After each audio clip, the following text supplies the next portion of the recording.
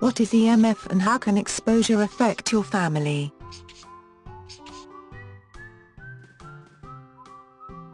Concerns over electromagnetic fields continue to grow.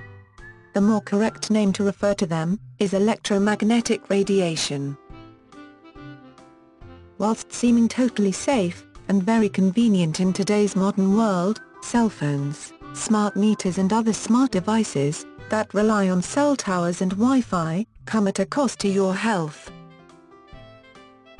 Having been linked to cancer, Alzheimer's disease, multiple sclerosis, chronic fatigue, miscarriages and many other devastating diseases and health conditions, the ever-growing amount of exposure we have to EMFs is what is becoming so concerning.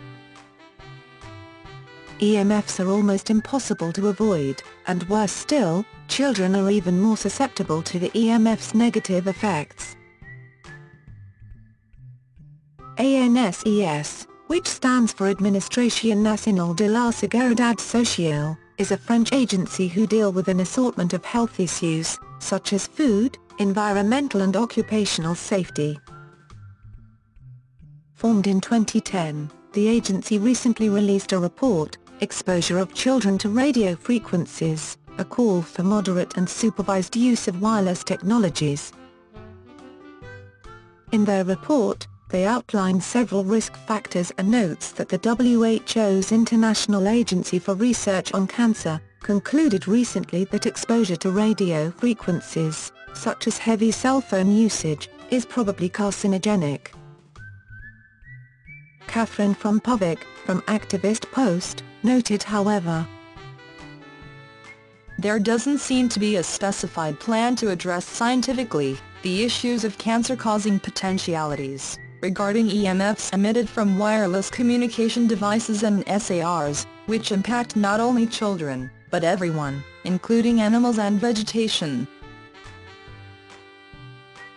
The agency instead talks about possible effects on cognitive function and well-being.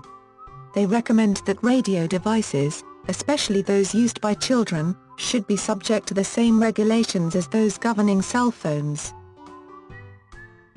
ANSES also suggested that exposure to EMF limits should be enforced, no matter what type of device is being used.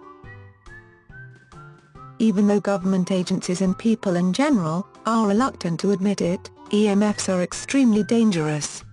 Several devices that most people will have in their home easily produce enough radiation to cause harm, reports Natural News. Devices such as computers, microwave and cell phones can cause conditions such as poor concentration, memory loss, dizziness, insomnia, headaches and many other illnesses. So, how can we protect ourselves? And more importantly our children? Unplug your devices more often. Make sure your children are not spending too much time every day attached to their cell phone, computer, tablet or other device that uses the internet. Encourage them to spend less time looking at a screen, and more time playing outside, reading or doing a hobby. Try to avoid smart meters, cell phones and tablets as often as possible, to avoid EMF damage that they cause. There are a variety of nutrients that help to protect your body against the effects of exposure to EMF. Examples of these are vitamin D3, iodine, B vitamins, zinc, selenium and omega-3 fatty acids.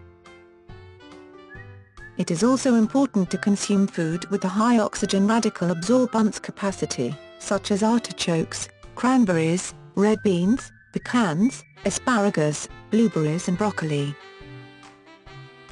Having products in your home, or on your person, that protect from the dangers of EMF will also help. Limiting exposure to EMF, consuming foods that help, and having products that protect against EMF, can decrease the risk of the harm that is associated with these devices.